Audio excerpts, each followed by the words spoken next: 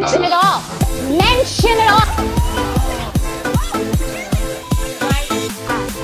Goodbye, Kyle. Who's calling who up, Ron? Love you, baby. Bye. Hello, Beverly troop. Welcome back. I'm the real Andy of Beverly Hills, and we need to talk about Miss Jackie Goldschneider from the Real Housewife of New Jersey, because she just gave a powerful statement that we definitely need to discuss. But before we get into it, do not forget to subscribe to my YouTube channel. Do it right now. If you are new here and you want to join the Beverly troop, subscribe. Hit the notification bell, guys. We are on our way to 30K. So if you want to join the family, you know what to do. And let's talk about this mess. But in this case, yes, it's a mess, but I think it is just like a time to show support. All right. So, as we know, Jackie Goldschneider, she has been dealing with some problems, mental issues and food issues for like most of her life. And now it was basically kind of like taking on toll on her family. We have seen little glimpses here and there on this season.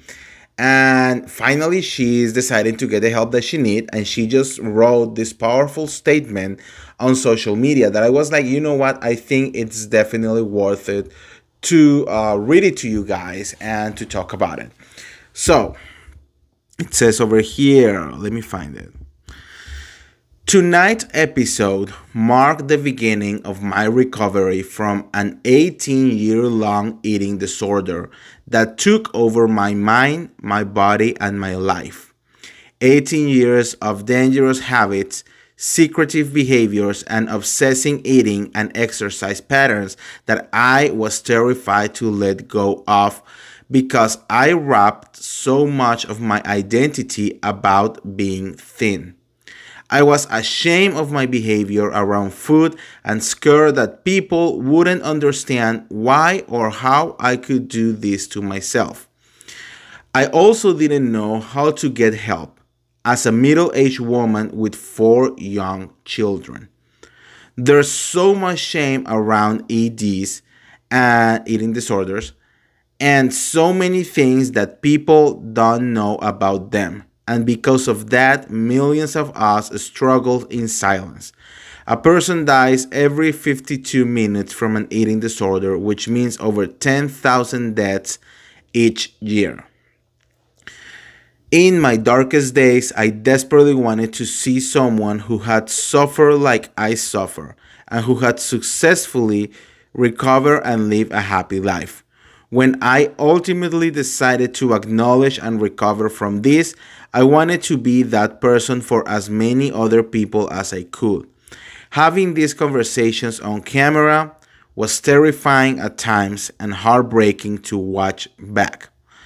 But I am thankful that I am finally on this road, and I am grateful to Bravo for allowing me to break my silence so publicly, so that people know there is no shame in having an eating disorder or in asking for help, and that help is available for anyone at any stage of life.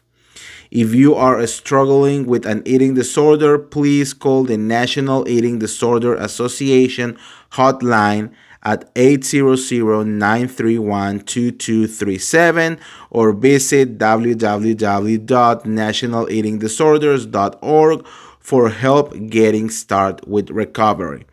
Thank you for all of your messages of love and support. They have been so empowering and incredibly appreciated. XOXO, Jack. Wow. So, we talk about this a little bit. I think was back on the first or second episode that she was actually talking about this.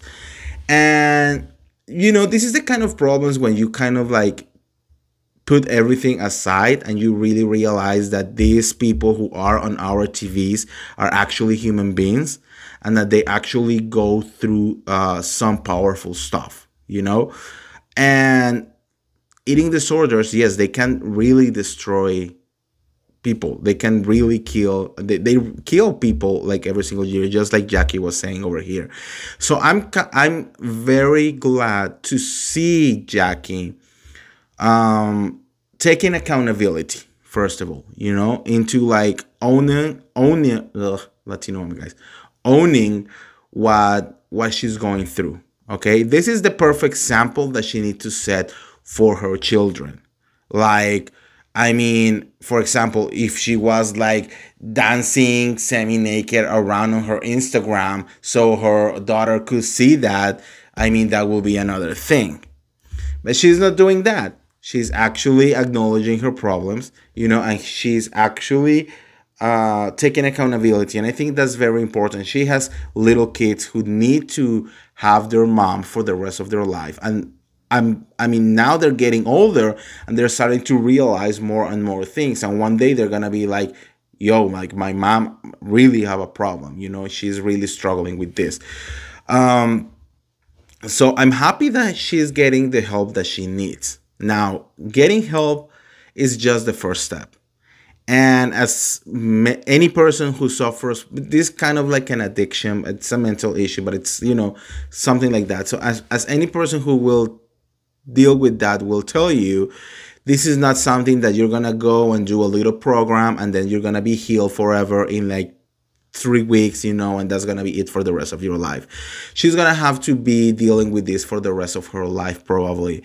And the fact is that if you are suffering from any of this, you need to understand that there is a way out of it. And more than a way out of it is a way to regain control of your body, of your and your mind. At the end of the day, these are things that are happening inside your brain. And thankfully now in 2022, we have so many tools that will help you achieve and regain control over these situations, you know. No matter what you're going through, you know, it can be eating disorders or addiction or depression or anxiety or so many things that are being discovered every single day. We are finally getting a hold on all of that, you know. So if you are going through any of these, make sure to get help. That's the first part, you know. You need to realize that you need help, because you need to realize that maybe you can do this alone, but it is so much better if you have someone beside you, someone next to you, helping you reaching these goals, you know. And that's why there are all this help out there. There are so many hotlines, there are so many like government programs, you know, that you can really have access to. And I'm really, really proud of Jackie for taking the steps on the right direction. Now, as I said, the first step is accountability. Now she really, really needs to go and, you know, follow all the steps, which is not gonna be easy. There are probably gonna be dark days, there are probably gonna be hard days, but just like that, there are gonna be plenty of really nice, beautiful days. And one day, you know, the good days will be so much more than the bad days. And I think that's the goal at the end of the day. So I applaud her. I hope that she's doing great. I hope her kids are doing great. I hope her husband is going to be next to her during this whole situation. And yeah, that's it. So let me know what you guys think in the comments below. And like always, don't forget to like this video, share this video, subscribe to my YouTube channel, and I'll see you around. See ya. Bye.